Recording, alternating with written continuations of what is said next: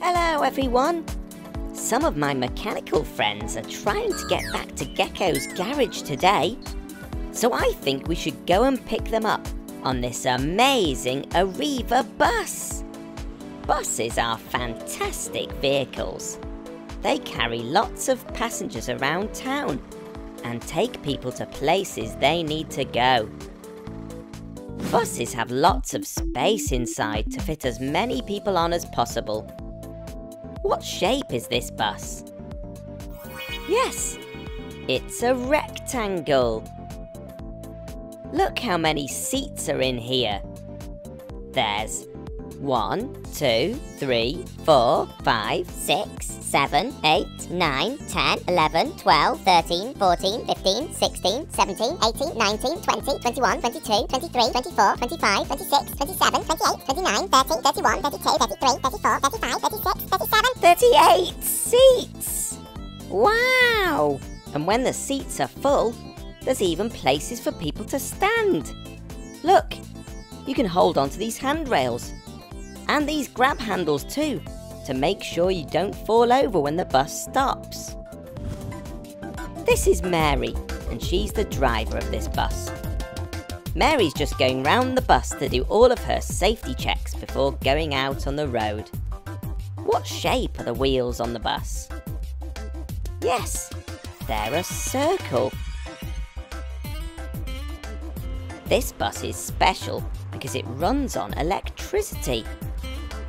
That means it doesn't have to be filled with petrol or diesel, but instead it can be plugged in and charged.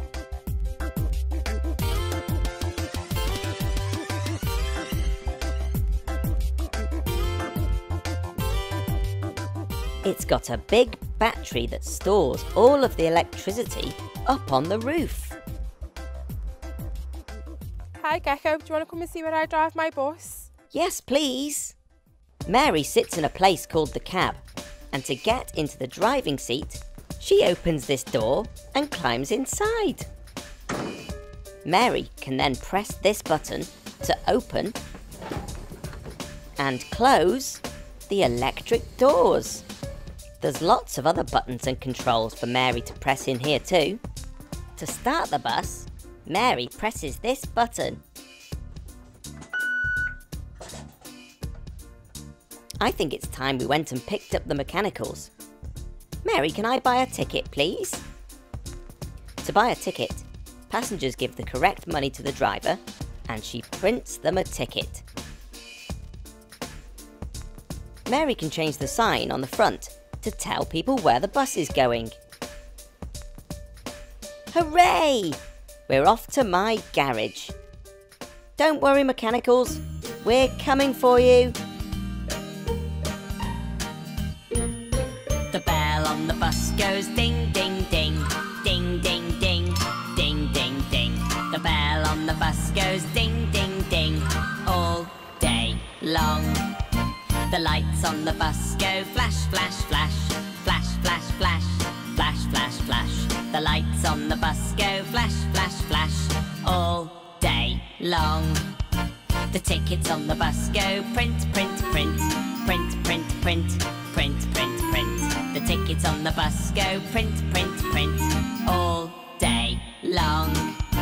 The wipers on the bus go swish, swish, swish, swish, swish, swish, swish, swish, swish. The wipers on the bus go swish, swish, swish, all day long. Oh, hey there. The horn on the bus goes beep, beep, beep, beep, beep, beep, beep, beep, beep.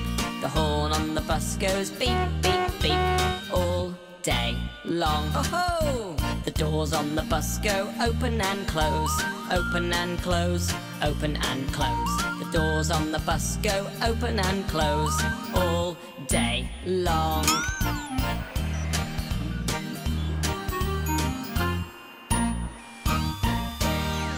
Hello, Red Mechanical. I hope we didn't keep you waiting there too long. Come on board, take a seat.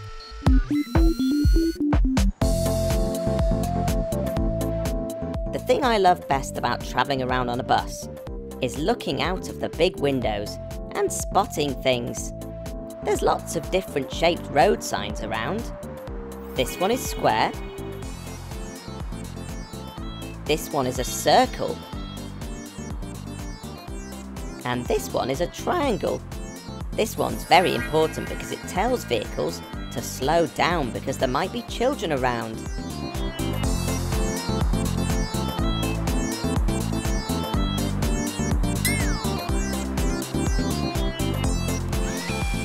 Hello, Blue Mechanical.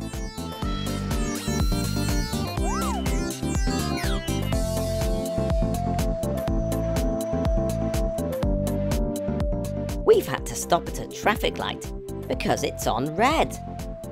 There's 3 different traffic light colours: red, amber and green. The red light means stop, the amber light means the signal is about to change, and green means go, go, go. This bus is very smooth and very quiet because it runs on electricity. That means it's even better for the environment than other buses. It's Green Mechanical. Hello. Right, I think that's everyone now. Let's head back to the garage. Can you remember all of the shapes we've learnt today? Rectangle, circle, square and triangle.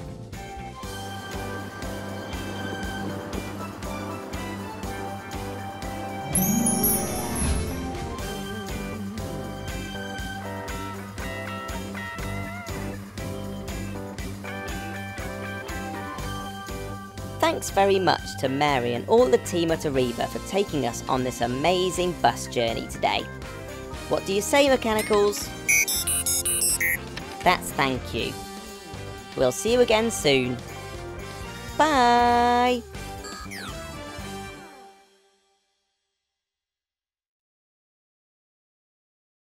Hello everyone! I'm here at Claremont Farm today to learn all about tractors. Tractors are the most important vehicle on the farm. They help farmers like Andy and his family do really big jobs, like planting a whole field of potatoes. Let's get out on the road. Oh dear, I think I'm on the wrong tractor.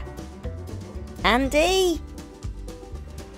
Ah, here's Andy now, with a much newer blue tractor. Andy, can you show us round your beautiful tractor, please? Okay, the front of the tractor. These are the heavy weights. So if we're picking up machinery at the back, we don't want the tractor to flip up.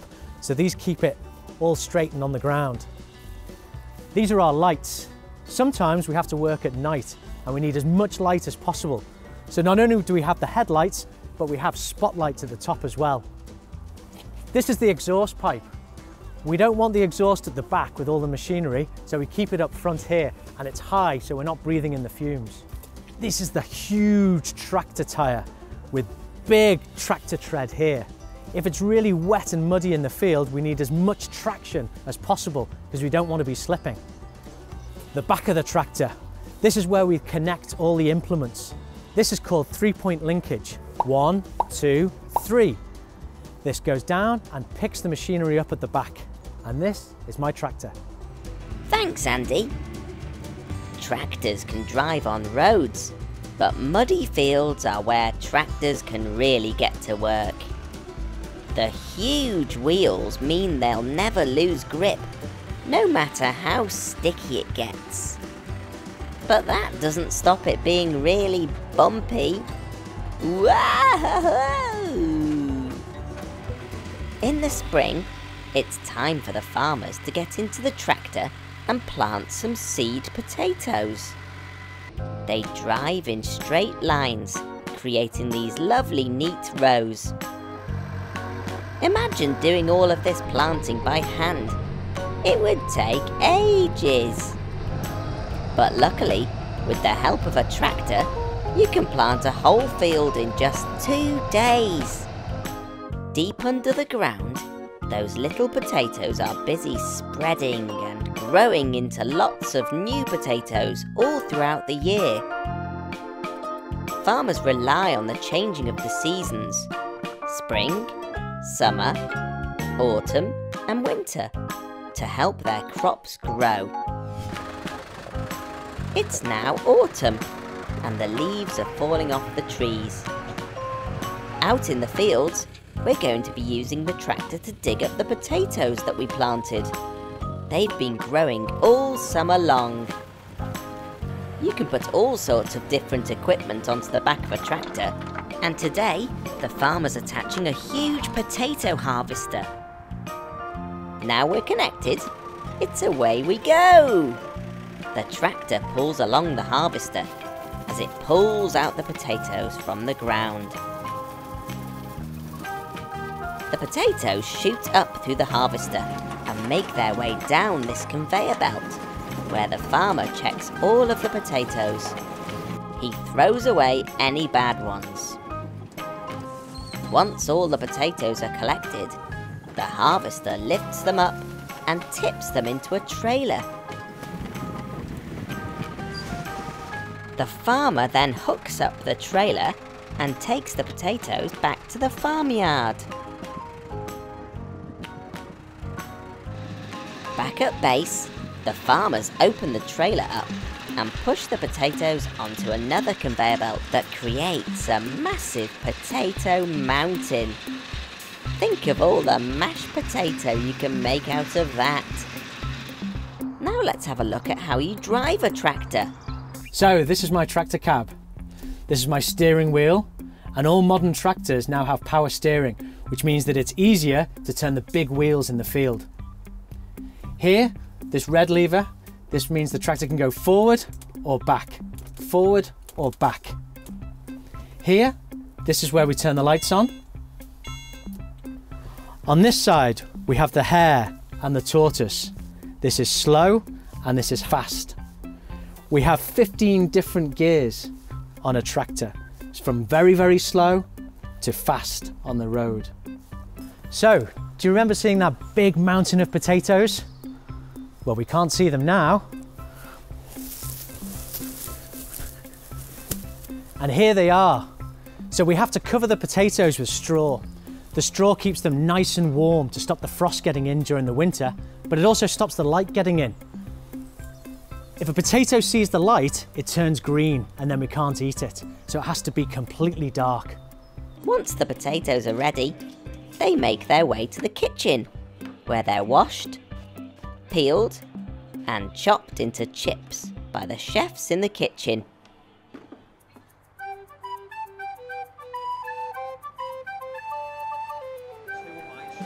Look at that! Fresh potatoes straight from the field and onto the plate. Yum! I've loved learning all about the different jobs that a tractor can do on the farm. Without these amazing vehicles, farmers wouldn't be able to grow all of those tasty vegetables that end up on your plate. Thanks very much to Andy and everyone at Claremont Farm for teaching us all about their tractors. We'll see you again soon. Bye!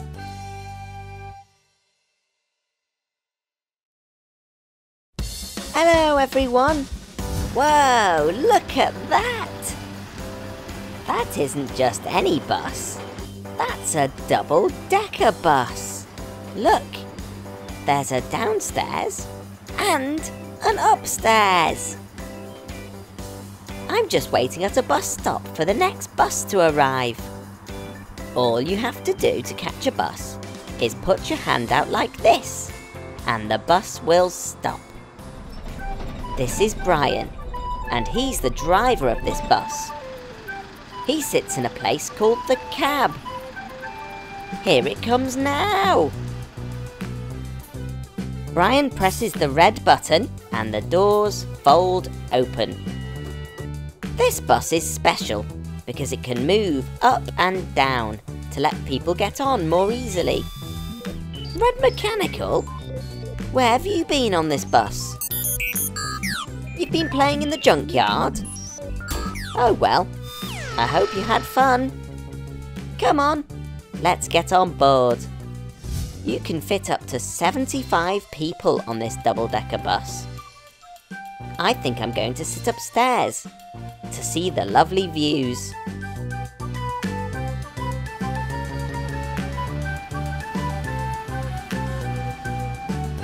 Woohoo!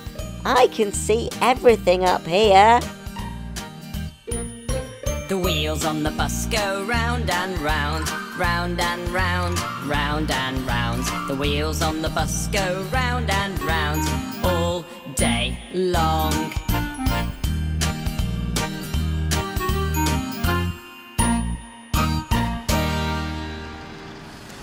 Here we are back at the bus depot. I'll just press the bell to ask the driver to stop. Shall we have a closer look at the controls here in the cab? The driver can press all sorts of buttons to make things happen. This button controls the sign on the front of the bus, which tells people where the bus is going to. This is the ticket machine. And these screens are connected to cameras, so the driver can see the passengers upstairs. These buses travel all over the city, so they sometimes get very dirty. Shall we put this double-decker bus through the special bus wash to give it a clean?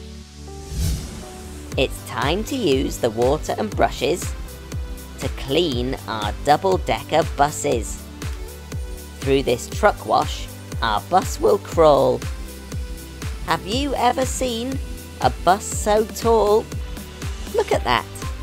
Clean as a whistle. Where do you think the engine is in this double-decker bus? Surprise! It's here, right at the back. And these buses are special because they run on electricity and diesel. When the bus is going slowly and picking up people from bus stops, the bus uses an electric motor. This makes it much quieter than other buses. Just be careful not to fall asleep on your way home. But even these buses need to be repaired sometimes. Instead of bringing them to Gecko's garage, they're brought here, to the Arriva Maintenance Garage, where expert mechanics can repair them. Look how many buses are being worked on at the same time. This bus is having a wheel changed. And here's another bus driving into the garage. It drives in and parks over a big hole in the floor called the pit. If there's something wrong underneath the bus, a mechanic can go down into the pit and fix anything while standing underneath. Or they can use a giant hydraulic lift to lift it up and make it even taller. When everything's fixed on the bus, it's time to leave the garage and go back out onto the road to take more passengers where they need to go. I've loved learning all about double-decker buses today. We'll see you again soon. Bye!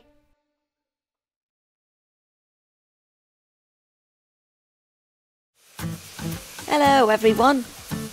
I love steam trains, so today is my lucky day. I'm in North Wales to go on a ride through the Snowdonia Mountains and learn all about these amazing machines. Woohoo! This train is just leaving the station now. Look at all that steam coming out. It's no wonder they're called steam trains. Many years ago, these trains were used to transport slate from up high in the mountains, but now they're just used to take lucky passengers on amazing train rides. Come on, let's get on board.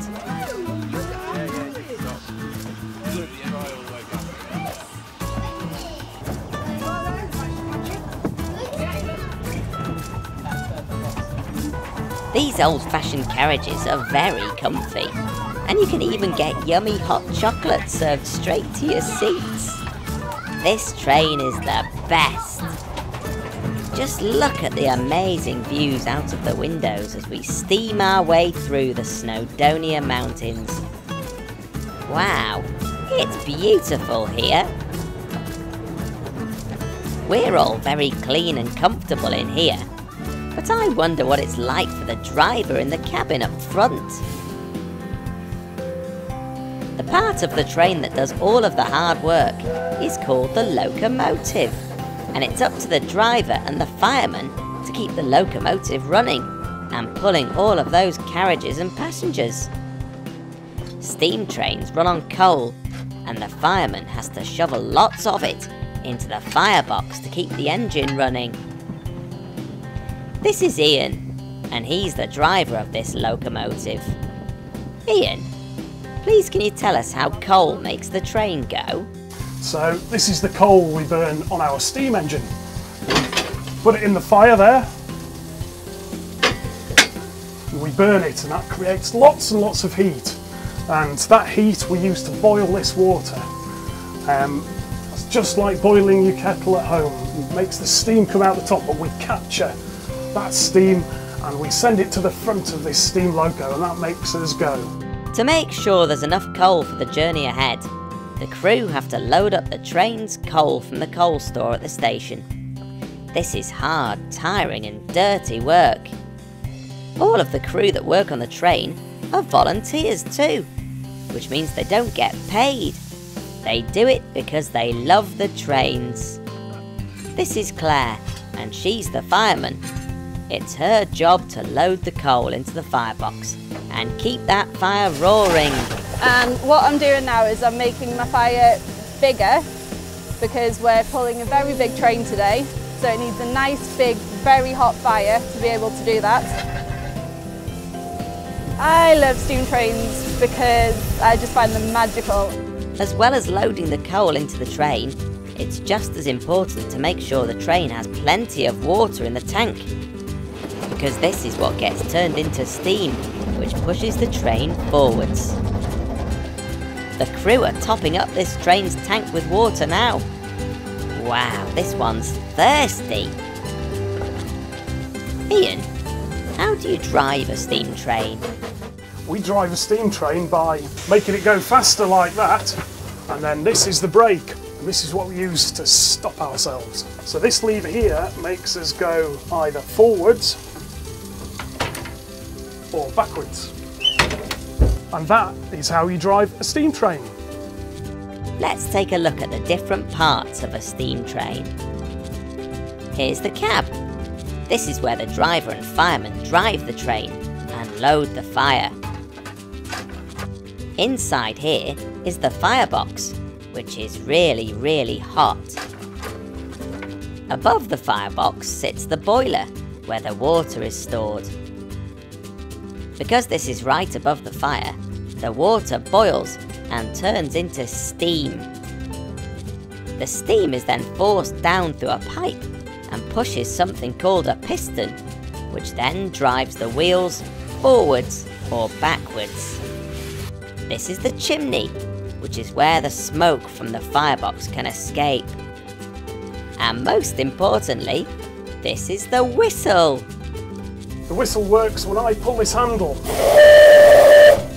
And that means that steam is going up to the whistle and making the sound. Ian's connecting a carriage to the locomotive. This is called coupling.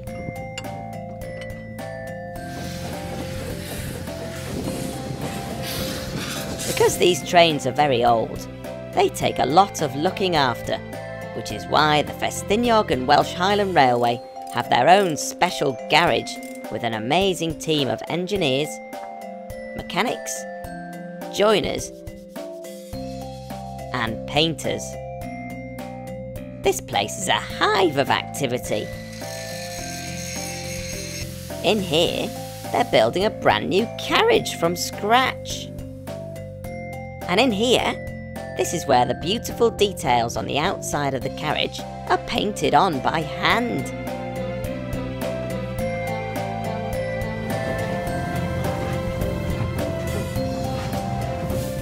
Well, it's time for me to say goodbye to these beautiful trains. Thanks very much to all the team at the Festiniog and Welsh Highland Railway for teaching us all about steam trains. See you again soon. Bye! Hello everyone. I'm travelling around on a very special fun bus today.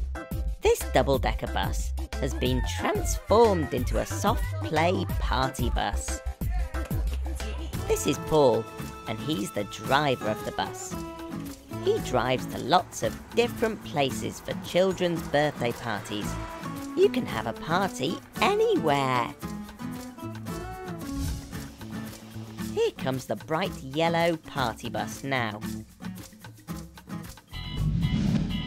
Welcome aboard the party bus. There are 2 floors on this bus, a downstairs and an upstairs.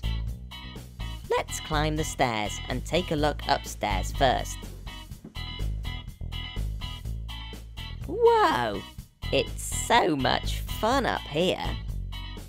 There's a tunnel, a rope bridge. These are called biffers and bashers. Hey, Red Mechanical, how did you get in here? Red Mechanical never misses a party. To get down, we can either go back down the stairs, or we can go down the mega green slide. Go on, Red, you can test it out. Woo! When you come down the green slide, you land in a colourful ball pool. Look, Red Mechanical is holding a green ball. This is an orange ball. And here's a purple ball.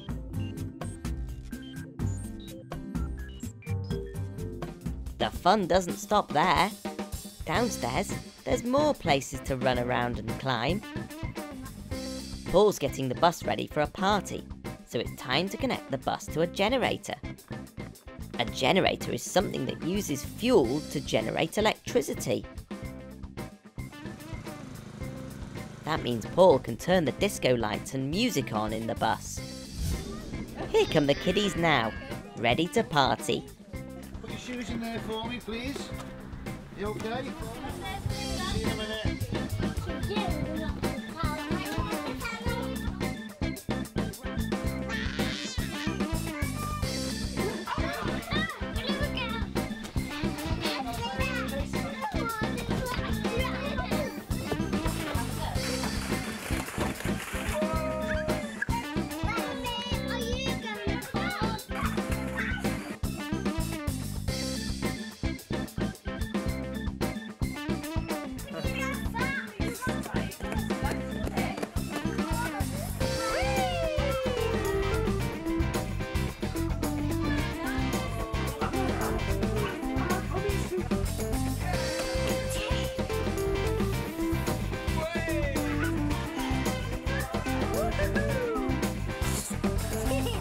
Running round the play bus, everyone's very hungry, so it's time for some party food.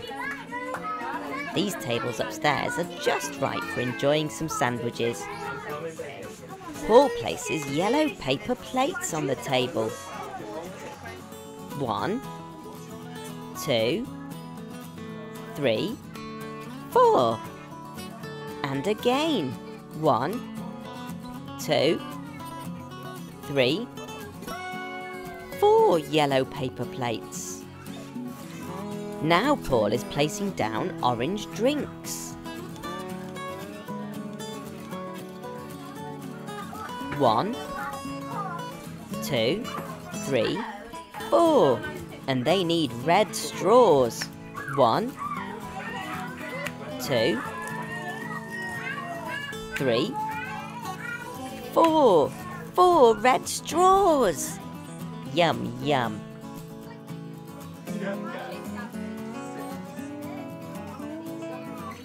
Before everyone leaves, there's one last thing to do. Give out the party bags. We can't have a party without party bags. Phew! After all that excitement, I'm ready for a lie down. Thanks very much to Paul for showing us around his fantastic double-decker party bus. We'll see you again soon. Bye!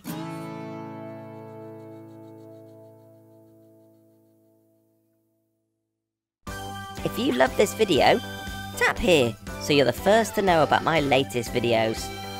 Thanks for watching. Bye!